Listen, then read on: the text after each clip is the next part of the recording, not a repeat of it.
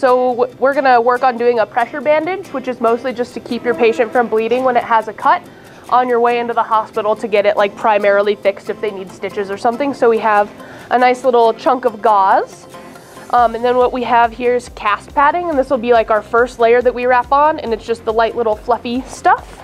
And then what will go on top next is cling wrap, which is like our big roll of gauze. And then everybody's favorite part for on top, the pretty colored vet wrap. Or they just got like self-cohesive wrap if you get the off-brand, which works just as well. So we'll start just with our nice clean pad right on there and have a friend hold it. So with an injury this far down, the next joint up that's really big is gonna be their wrist. So that's gonna be like where we're trying to wrap over. So cast padding, starting kind of at the edge of the toes and over where our thing is, and it's just fine when you're doing toes. It's actually helpful if you leave a little toe sticking out, and that's a good way to tell if you accidentally made your bandage too tight.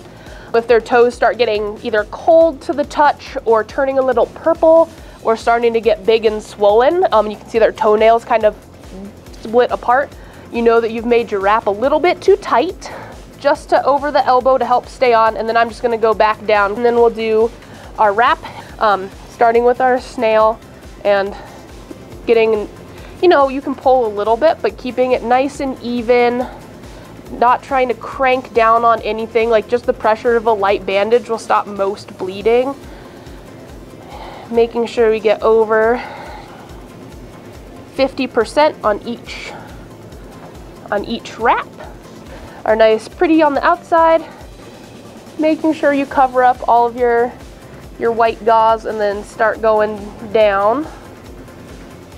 Over 50%, sort of the middle color.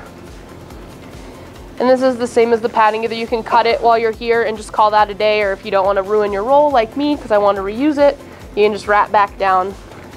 Again, especially with double layers of stuff, you want to make sure you're not putting it on too tight because it'll crank down even more, especially this vet wrap.